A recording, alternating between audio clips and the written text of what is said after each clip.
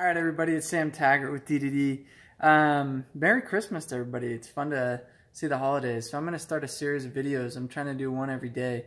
And today I thought it would be interesting because over the last week or so, I spent a lot of time with the CEOs of the largest door-to-door app providers, Spotio, SalesRabbit.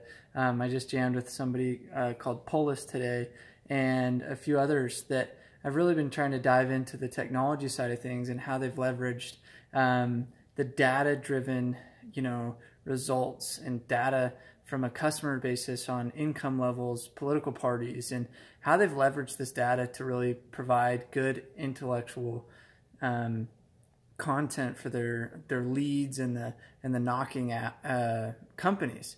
And what I found is there's a huge correlation between all these different sales apps companies, and what they're finding is most door-to-door companies are quite inefficient. They tend to not want to adapt. And so I did a podcast today with Brady Anderson, who's the CEO of SalesRabbit, and it was super enlightening to just see how much adaptation it takes to really scale and grow a business. Because too often we're just so stuck on, okay, this is how my business is going to be, this is how it's going to work. I mapped it on a spreadsheet when I was about to co-create it, and all of a sudden I'm going to get that result. But what I'm finding is if people are willing to adapt based on the data that the consumer's giving them and based on what the consumers are wanting, they're going to thrive.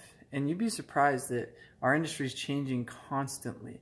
And areas, one summer to one summer could be completely different based on, like for example, I was in Amarillo, and 1 year the oil was doing great. 2 years later, the oil wasn't doing great, and the market had totally shifted. It didn't mean I had a bad year. It just, I had to change my approach from, hey, there's a ton of people moving in and everybody wants, you don't know who your neighbor's going to be.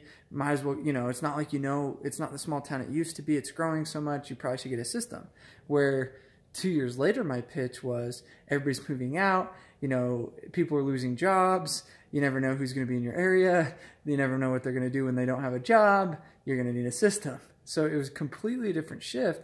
But had I not been familiar with the area and familiar with the people and familiar with the things surrounding me, and keeping track of that year over year, I wouldn't have been able to adapt and really produce like I did. So it doesn't mean like an area is bad. It just means you need to be willing to take the data, take the consumers' common traits, and really and analyze that to really make good judgment calls on what areas you're picking, what pitch you're going to use, what different styles of selling you're going to use. Because even from one neighborhood to a mile down the street to the next, you could have a completely different demographic, a completely different buying type of person. You have a younger demographic, you have an older demographic, and as a door-to-door rep, you need to be able to adapt to really scale your numbers to what you need them to be, because the reps that fail in this industry are the ones that can only sell one person. If you listen to Jordan Williams' podcast, he's one of the most inspiring door-to-door reps that I know. And that was one of the things he talked about. He's like, I didn't care what area I'd go to, I'd still become one of the top reps. And because he just learned how to sell anybody, not just selling one type of customer and then being like, oh, it's an old person, oh, it's an Asian, oh, it's a whoever, I can't sell them. And just like put, this self-talk and self-damaging belief that we a lot of times put ourselves into, oh, I don't sell one-leggers. Well, guess what? Top reps do sell one-leggers. Oh, I can't sell before 5. Well, guess what? You need to learn how to adapt and change your behaviors so that you can start getting better results. That's really what you need to do, and stop making excuses. I have to be honest, like you just make too many excuses.